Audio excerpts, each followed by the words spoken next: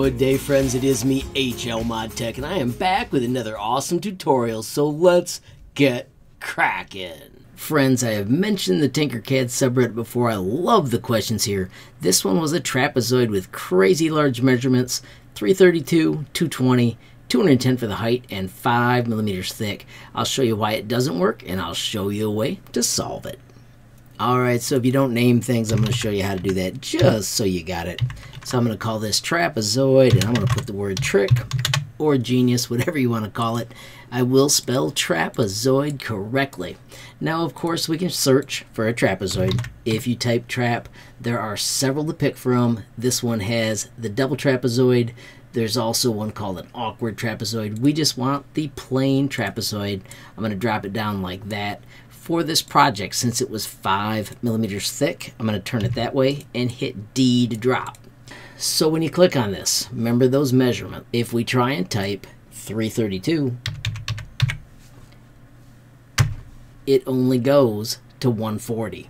That doesn't work. So I'm going to do Control Z to make that go back. And then I'm also going to tell you don't ever stretch these handles because it breaks the parameters.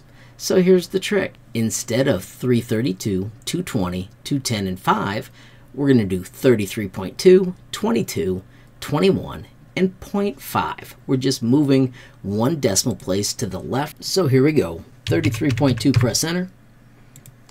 22, which used to be 220, 21, and press enter. And 0.5, press enter. I'm going to hit D to drop so it lands on the desktop. I'll pull this back to the edge so we've got a little bit more room, and then friends, watch this. Instead of 21, I want 210, so I'm going to hold down shift, stretch it way out there, and in the box I'm going to type the 210. That automatically scales it all 10 times as much. Check it out. This distance is now 332. Here's our 210. We can't really see this one, but I'll show you in a minute, but that is 220. And then, of course, there's your thickness of 5. If you want to see a double check on this, it's hard to get a ruler to one of these points. If I cancel this out and bring out the ruler, you can see we can get close, but that still shows the entire distance. But if we bring out a rectangle and put it at that same spot, so I'm going to change this number to 0, and then I want to take this one and make it 220. It snaps across, and we can use that as a pseudo ruler to prove that it goes to the right spot. Real quickly, you can see here this is -18. Let's instead make it -20 so it's all the way out at the edge. Then when we spin back around, hope I didn't make you dizzy, you can see the 220 that we expected.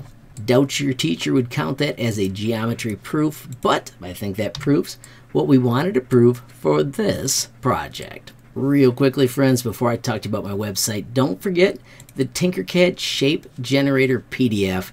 This has all the shapes you can use. Of course, you can use all of these names to help yourself as you're searching for cool shapes in Tinkercad. Friends, as I wrap up, I do want to remind you about my website, HLModTech.com. I have got a page dedicated to Tinkercad with tons of amazing categories.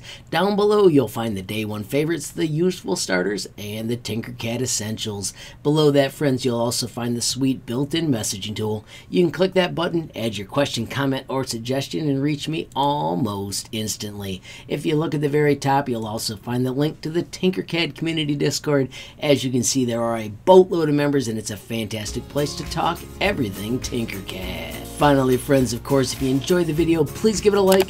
Please also hit that share button so more people can learn about HLModTech. Of course, friends, you absolutely make my day if you take time to leave a comment down below. And if you haven't subscribed yet, what are you waiting for? Smash that subscribe button, and last but not least, hit that notification bell if you want to be the first to know when there's a brand new video from me, HLModTech. Thanks for watching. Have a great day.